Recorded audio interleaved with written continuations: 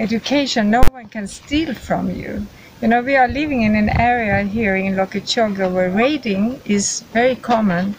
So they can steal the cattle, they can steal other things, but education they cannot take from these people. And this project, you know, it's not just one person. There are so many persons involved for coming this far. And I will say that we give glory to God because He is the coordinator. He has put things together in a miraculous way. And I can just thank God for it. But we know that there are also hard work behind it. Teachers, parents, community members who have been here supporting this project. And also, of course, me and my husband, we have also worked hard. And we have been motivated by that we come from a society where we are blessed in so many ways. And we also need to give back to God what He has blessed us with. And that's why I'm so proud to hear the students here saying that they also want to come back and bless other people what God has given them. And I think that's the way we should be, to give back and to serve God in any way we can. I scored 401 marks.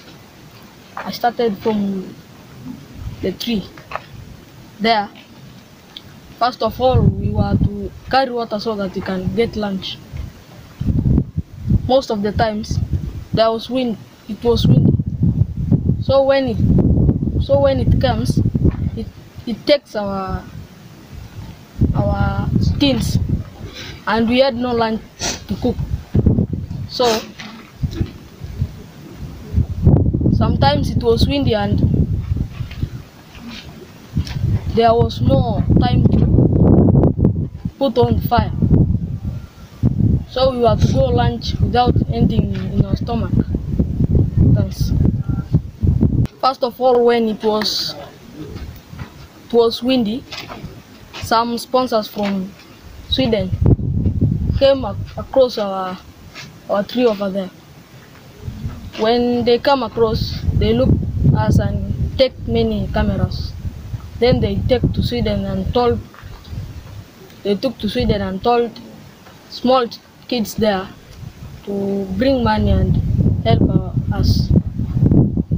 So the life changed, and we saw a school built up the